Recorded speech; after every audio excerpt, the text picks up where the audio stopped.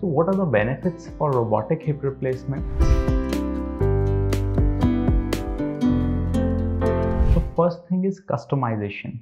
In special needs, in special patients who have had previous implants, revision surgeries, spine deformities, acetabulum defects, we can customize the hip surgery according to that particular patient.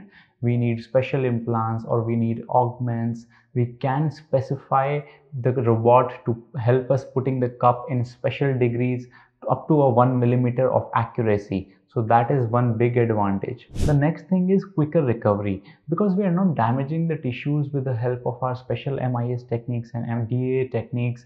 It gets even faster. We are not using all the reamers. We can get quickly to the size of the acetabulum because we already know which size we are going to have. So we don't have to sequentially increase the size of the reaming. So it saves us our OT time. It saves the time in which the muscles are stretched, and it gives a faster recovery to our patients. Next important thing is reduced risk of dislocations. So already we have minimized the risk of dislocations by using our special MIS Bikini DA techniques, but the dislocation can also happen if there is impingement. Now impingement is a special thing. So if we use this model and we understand that this is the acetabulum. Now if there is some bony growth over here and it impinges on this, so it can dislocate. That is called as impingement. मतलब कोई bone किसी जगह पे लग रही है and then it impinges. So this live movement can be very well checked with the help of a robot, and it can help us reduce those impingement dislocation rates as well.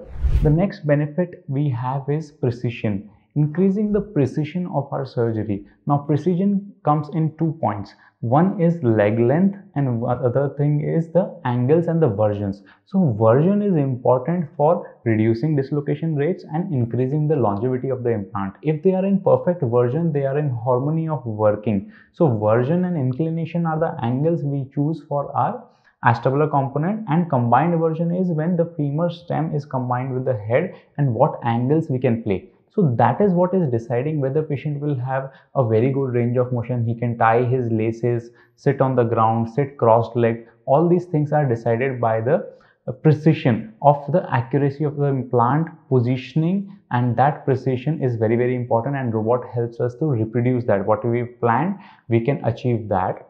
And the second thing is leg length discrepancy. So in our technique, we usually had no discomforts in the leg length discrepancy, but this makes it even more accurate because it is matching with the CT scan of the other side of the hip. So there is almost no possibility that your leg length can differ after a hip replacement surgery. So it is very, very precise. It helps in precision and choosing which component are going to fit in your body. We can decide it pre-operatively, like we used to do the templating. Now we can 3D match it, and you can see inside the canals of the femur bone. So if you have any doubts, you can contact us and we'll be very happy to help you. Thank you so much.